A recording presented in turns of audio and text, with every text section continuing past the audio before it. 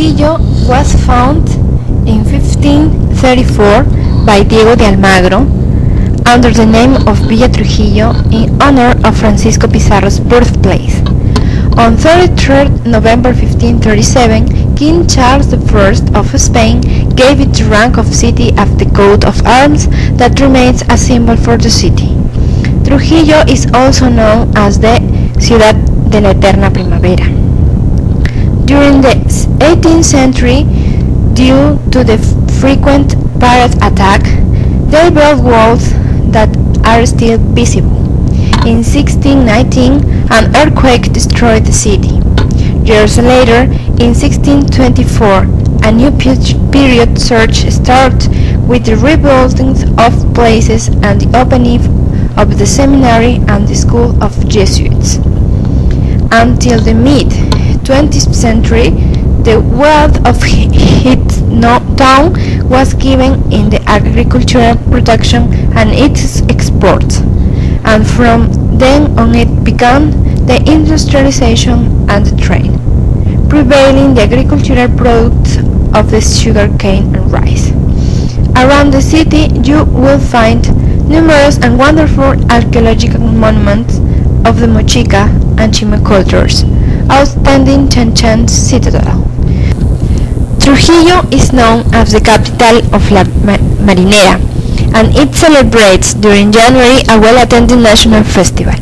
The city of Trujillo is home of the Paso horses, unique in the world, and of its elegant horse leaders with ponchos of linen and high hats. The cathedral.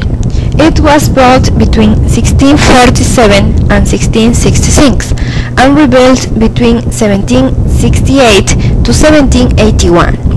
It has a beautiful decoration in its interior and colonial paintings. It has a museum of religious art with exhibition of painting and sculptures. The main square. Like a traditional Spanish city, the cathedral of main church, the city hall. Chan. It was the largest city and has existed in South America and remained that way even when it lay in ruins during part of the Spanish colonial period. At 18 kilometers by some measures and more than 20 kilometers, including its surrounding agricultural district, this gigantic city formed the capital of the Chimo kingdom of the Chimo civilization.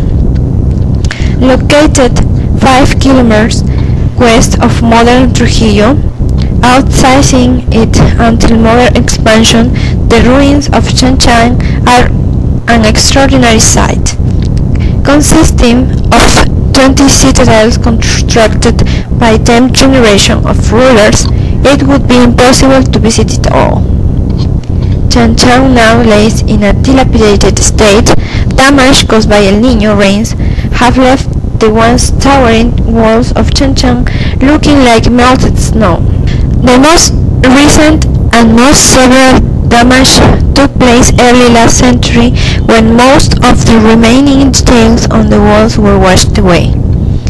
Of the massive archaeological site, one small part, in itself huge, has been saved from the elements with careful restoration, known as the Techudi complex. It is one of the last of 10 urban complexes constructed. In Chan, the Chimú rulers were expected to construct their own living and administrative centers to manage the kingdom. When a ruler died, he and all his administrative staff are buried with him inside his complex. The complex is then sealed and a new one constructed by the following ruler. Exploring the entire site can be done on foot, but there is not much to see other than melted walls. In the Techudi complex, however, you can get an idea of how spectacular Chan was. The walls are constructed with adobe bricks and covered with a smooth surface on which images were carved. These images had a maritime theme of fish, waves, and pelican birds, a bird they are also used to help them fish. distinct bird on a string. The city complex consists of three plazas, increasingly less exquisitely decorated as you move closer and closer to the residential areas. There was less need to show off its chieftains, bringing tribute in these areas as they would not be visited.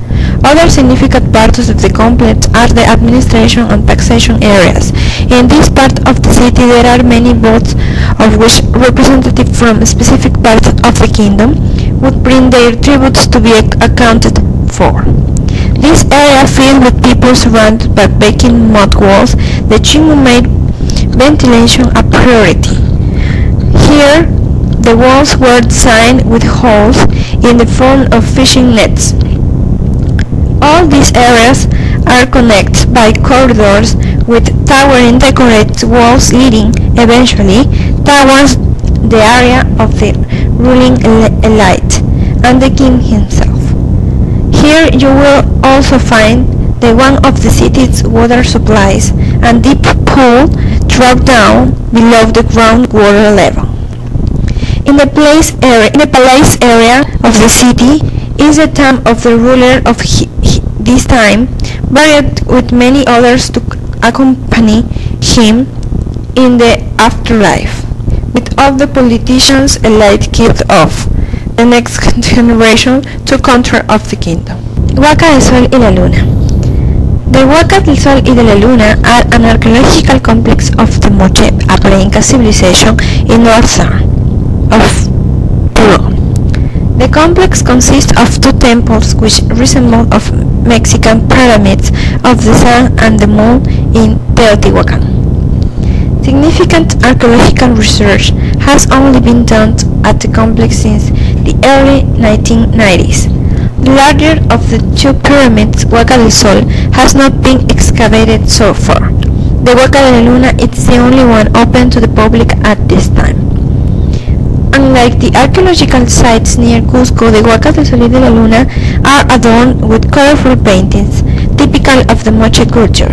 Each of these paintings is about 1.7 meters, nearly 6 feet tall. The typical Moche paintings are found both on the interior walls and on the exterior of the temples. The Huaca de la Luna consists of 5 separate buildings built over the top of each other to form the pyramid-like structure. The Huaca del Sol is estimated to consist of 11 buildings. It is believed with each new generation of priests or rulers, the old temple was covered with clay brick, and a new temple was constructed on top of the former temple. Trujillo food. Chambar. It is a wheat soup.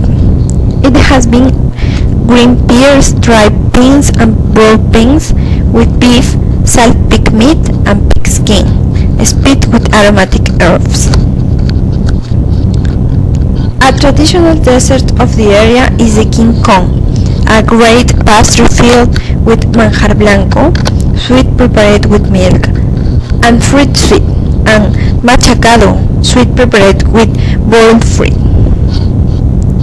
The popular and traditional drink is the chicha de jora, and in the popular classes, the yonke, a kind of brandy made of sugarcane.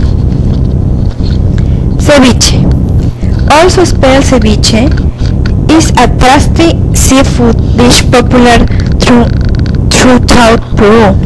It is prepared with white fish such as sea bass, lemon, onion, peppers, garlic, and cilantro.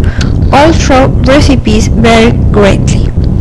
Ceviche can also be made with shrimp, saltfish, or palm hearts, from those who like ceviche but not seafood. It is different from Ecuadorian ceviche, which is more soupy and heavy on the tomatoes. Like many ceviches, the fish is not cooked with heat, but rather with strong acid of the lemon or lime juice. For this reason, it is best to eat it fresh before the citrus flavors overwhelm the fish. Visit Trujillo. It will be the most beautiful experience in your life. We're waiting for you.